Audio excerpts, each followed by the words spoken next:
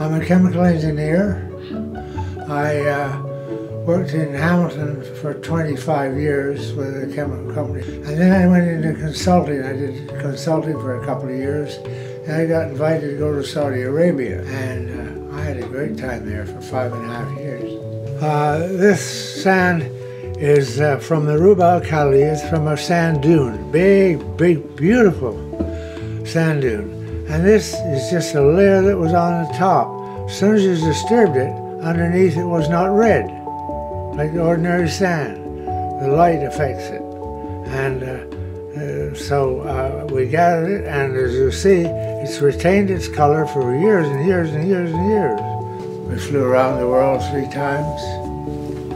I went all over. It was wonderful. I was born in Winnipeg. I knew Winnipeg very well. My aunt said, now, she said, if you get any leave, she said, you come and stay with us. She said, I know some young ladies. She said, I can get your date. I know a young blonde lady. I said, I've been having terrible luck with blondes. So she said, well, there's a redhead. I said, well, let's try the redhead. She phoned the redhead was out. So she phoned the brunette, and I married her. My wife, we've been married 65 years. We have 2 children. I have a son and a daughter.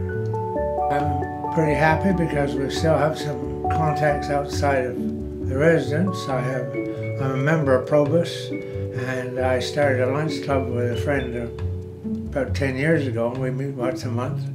And all these guys get together. We call them Romeos, retired old men eating out. How would people describe me? A good-natured old fella.